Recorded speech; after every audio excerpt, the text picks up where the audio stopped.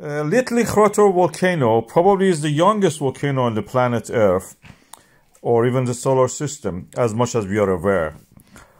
This volcano has erupted a few days ago, and since then has started to build a cone. All the other fissures have stopped erupting, and this one is the only place that we have now eruption concentrated. We have several slumping of the material from the walls of this volcano. It's a black basalt. Basalt is the darkest black you can imagine.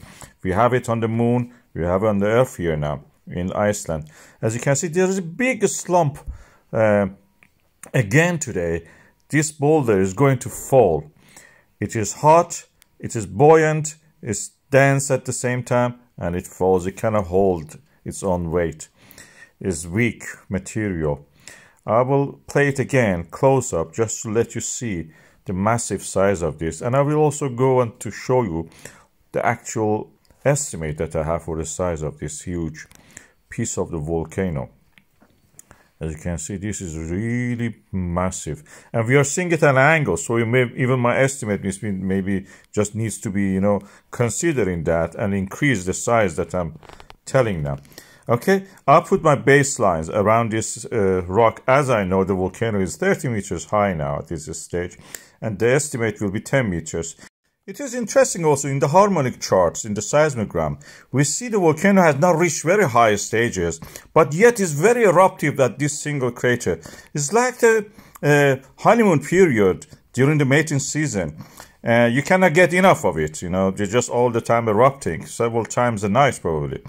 Then when you pass the honeymoon stage and go for normal life, you can see the volcano also will develop this cyclic thing. Every day or every week and gradually every month will erupt.